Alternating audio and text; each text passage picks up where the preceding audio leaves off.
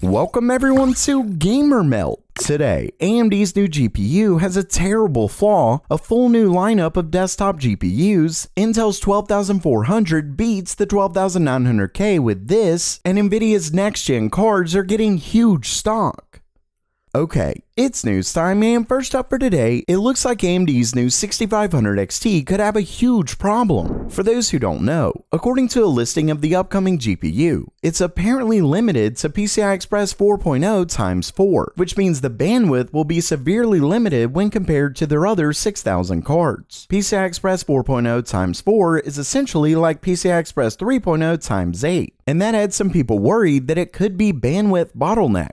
Well, in a new video from Hardware Unboxed, they actually tested both a 4 and 8GB 5500 XT, and what they found was pretty scary. As you can see, depending on the game, the 4GB model saw drastic differences from the 8GB model because it's having to move things around more often. You can see that in some of these games, the difference between PCI Express 4.0 x 4 and 4.0 x 8 is massive, with even more in PCI Express 3.0 x 4, which means someone using a board that doesn't have PCI Express 4.0 could be in a world of hurt. Now, with all of that said, there is one glimmer of hope. Because the 6500 XT is based on RDNA 2, it uses Infinity Cache, which may mitigate this by quite a bit. Still, this is certainly something to worry about given the 6500 XT is 4GB and only uses PCI Express 4.0 x 4. Let's just say it's not looking good.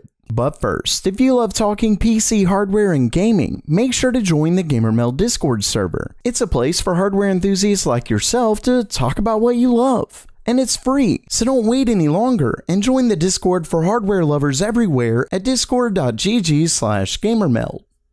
Next up, AMD is apparently set to release a full new lineup of desktop GPUs. For those who don't know, the company recently announced a slew of new mobile cards. The S series for slim laptops and the more powerful 50M variants, meaning there are 6850M XT, 6650M XT, and 6650M. Those are based on 6nm and they come with faster memory as well as faster clocks. Well, it looks like AMD could be doing the same thing to desktop. According to a new post from known leaker Greymon55, AMD is preparing a new version of the RX 6000 series. He's not sure about the details, but he's thinking something like faster 18GB per second memory. AMD could easily make a new 50 series based on 6nm, like the 6850 XT, 6650 XT, etc. Then they could give it higher clocks and faster memory. What's interesting is that while the 6850M XT is only 7% faster than the 6800M, the 6650M XT is a whopping 20% faster than the 6600M. Basically, depending on the models AMD release, these updated GPUs could be a very serious jump in performance, not like their Ryzen 3000 XT series or anything like that.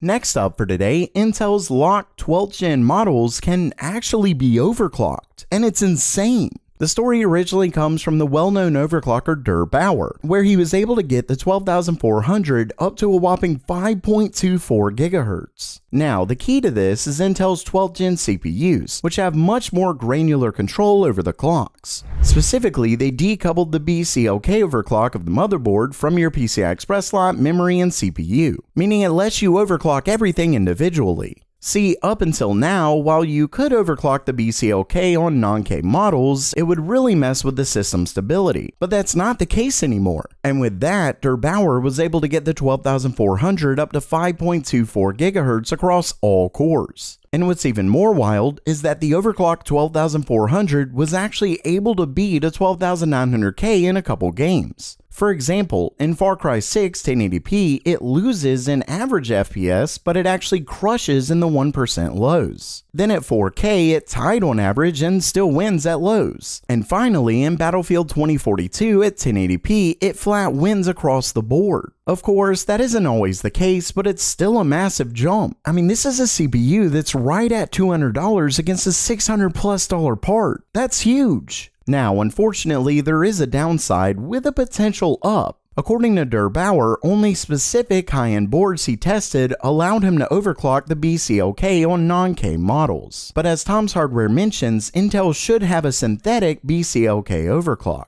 Of course, when Intel gets word of this, they may start locking things down for non-K models, so time, as always, will tell.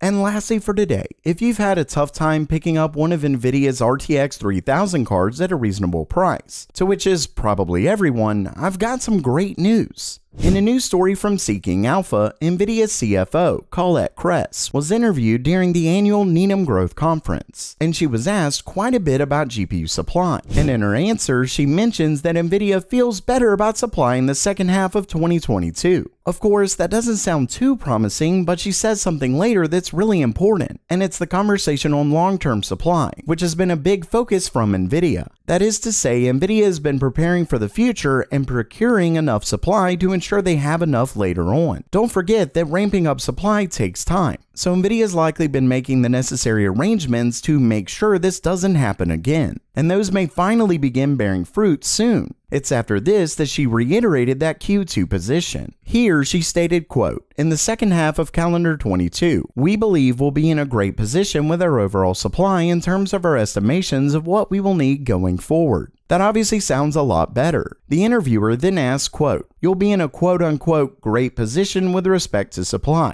And Colette Kress states, "No debate. That is correct." Now, what's great about this is that rumors have pointed to a launch of Nvidia's RTX 4000 cards later this year, meaning if this is right, Nvidia is likely preparing big supply for that launch. Of course, something could happen before then, but for those hoping to buy a new GPU, you may finally get your chance with the RTX 4000 series of cards. Fingers crossed.